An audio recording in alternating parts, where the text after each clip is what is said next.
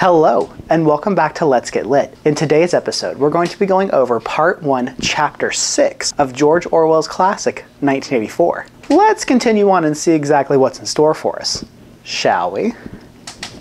This chapter starts out with Winston writing in his diary. He writes that 3 years ago on a dark evening, he was on a narrow side street near one of the big railway stations.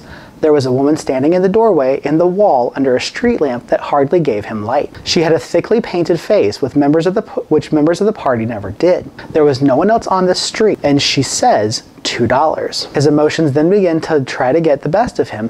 All he wanted to do is shout curse words and bang his head against the wall or kick over the table in any sort of violent or noisy act. But he couldn't do that. His worst enemy was his own nervous system. He mentioned that at any moment, any tension inside of you was liable to translate itself into some visible symptom. And that was worst of all, because in the telescreen, where somebody else could see it. Winston then talks about a man who was about 35 or 40 and was a party member, and unfortunately he made the unconscious mistake of his face spasming. And as soon as Winston saw this, he knew he was going to be a goner. Specifically, just because since it was a habitual tic, there was no way he could have guarded against it, and from someone turning him in. Winston says that one of the scariest things he can think of is people sleep talking, and that's because there's no way of guarding against that, and the telescreen can hear and see everything 24/7. He then goes back to writing in his journal, saying that he went through the doorway across the backyard and into a basement kitchen. There was a bed against the wall with a lamp on a table next to it, turned down very low. Winston stops writing in his journal and begins to think of Catherine.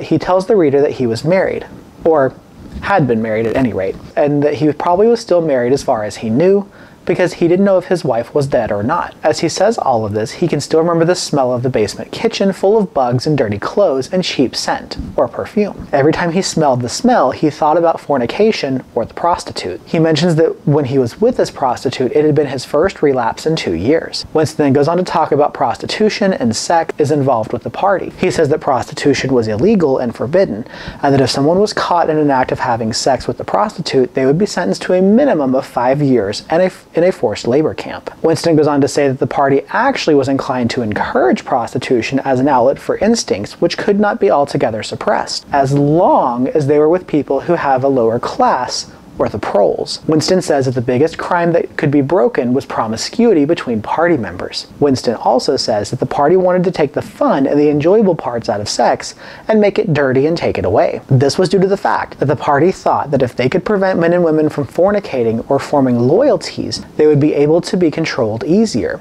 Winston says that not so much love but eroticism was the enemy inside of marriage, as well as outside of it. He goes on to say that all marriages between party members had to be approved by a committee. He also says the party would never approve of a marriage where two people physically found each other attractive, and that the only reason for marriage was to get children for the service of the party. The party wanted people to think of sexual intercourse as a disgusting minor operation.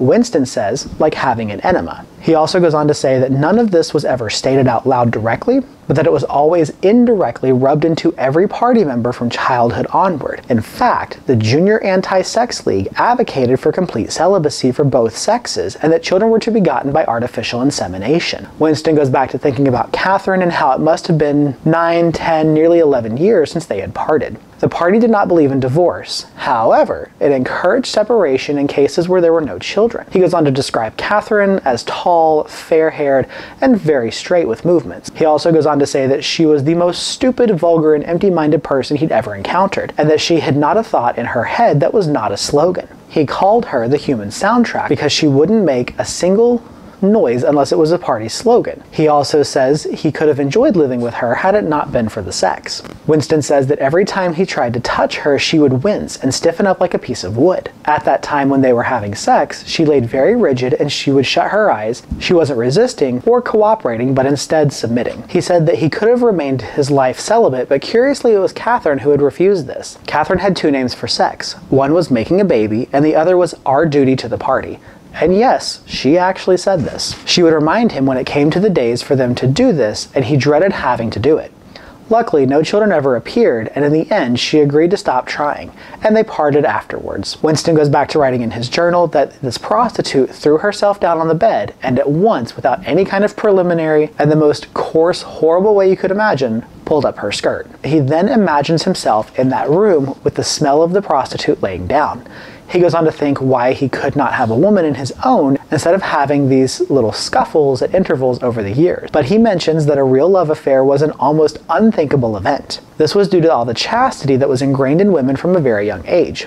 Winston says that what he wanted more than anything was to be loved and was to break down the wall of virtue, even if it was only for once in his whole life. He mentioned that the sexual acts successfully performed were rebellion. Desire was a thought crime. He continues in his journal that he turned up the lamp and he saw her in the light. Winston then stops for a moment and records that night and how in the brightness of the lamp he saw the woman for truly what she was and realized she was very old.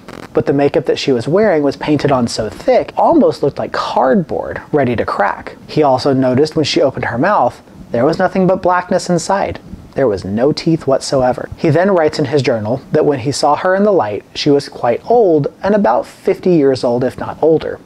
But he went ahead and did it just the same. He then presses his fingers against his eyelids. He had written it down at last, but it made no difference.